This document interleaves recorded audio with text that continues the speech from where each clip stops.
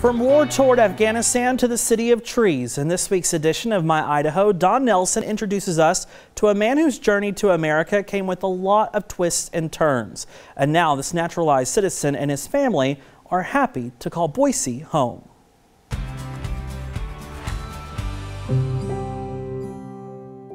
My dream was like I one day become American citizen. Abdul Majidi. I love to explore the beauty of the Idaho. Loves Idaho.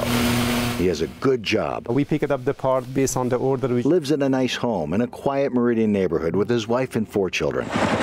But life wasn't always so peaceful for this Afghanistan native.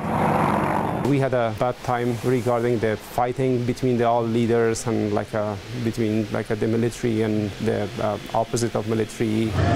The Taliban threw Abdul into jail when he was 18, just because of his brother who was a member of the Afghan military.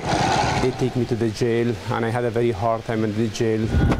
During a military attack on the location where he was jailed, he was able to escape and flee into Iran.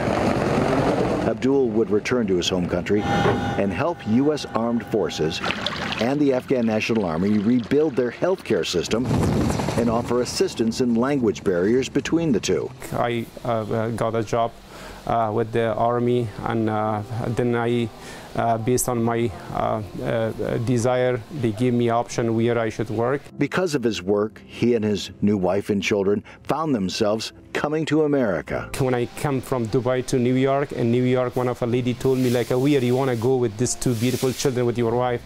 I told her I'm going to Boise. She said I didn't know where is a Boise, and she said okay, it's a Boise. Oh, okay, I pronounce it right, Boise.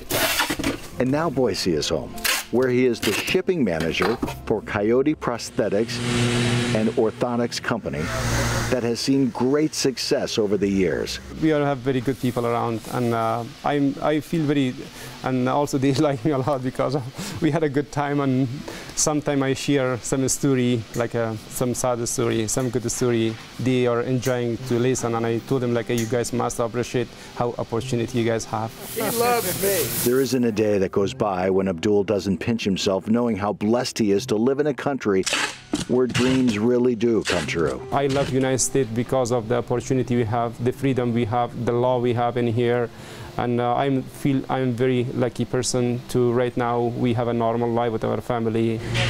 It's home, My Idaho. Don Nelson, Idaho News 6.